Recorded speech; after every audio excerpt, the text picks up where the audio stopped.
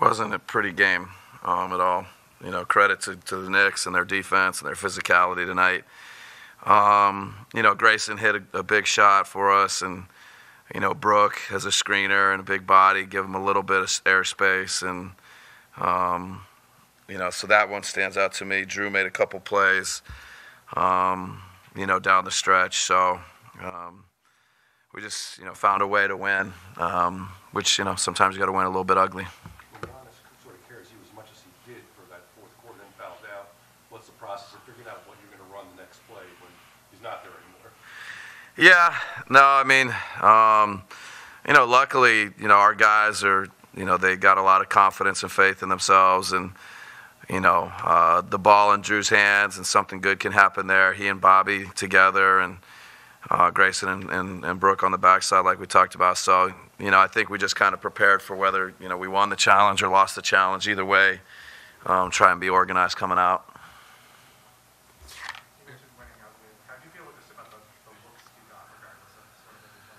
Yeah, I mean, particularly the first half felt like we got a lot of good looks and just literally, you know, couldn't put it in the basket. There was a lid on the basket for us, and you know, I think their defense has something to do with it. The second half, you know, it just felt like it was, you know, continued to be more difficult, and you know, we maybe scored more, but I actually felt like we maybe got better looks in the first half and just couldn't get them down.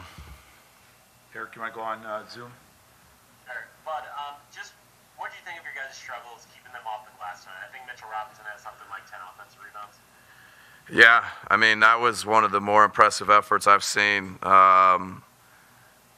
you know, from an individual on the offensive boards. He was relentless. You know, his size, you know, was just, we needed people to help more. We needed more gang rebounding. You know, we were not good enough on the boards. You know, again, we found a way to win, but Robinson was phenomenal. You know, and our effort needed to be a little bit better.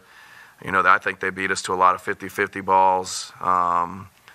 You know, they had an edge tonight, and you know, it showed on the offensive boards with Robinson is, you know, just another area where they were very good, or you know, had a competitiveness to them. I know you talked about the shooting a little bit. Pat was 0 for 5 from 3 in the first half, and then he goes 2 of 3 at the start of the fourth quarter. It felt like those are pretty big buckets for you guys.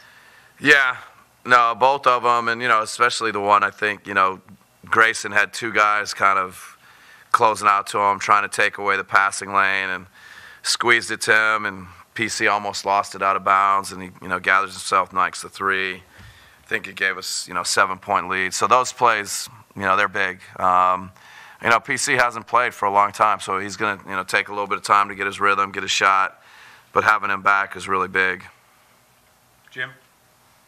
But I know pregame, I think you talked to Zora about those opening plays with Brooke. You talked about that, and Grayson of late. I don't know, what's is this right field to draw up something for those two guys sort of in that kind of moment?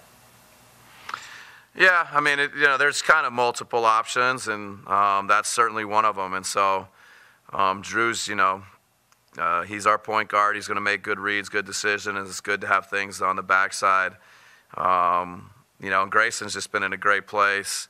You know, it's like he only had 11, but it felt like, you know, that last one was worth 10. So, you know, it's just good execution. It's a good shot by Grayson, good screen by Brooke.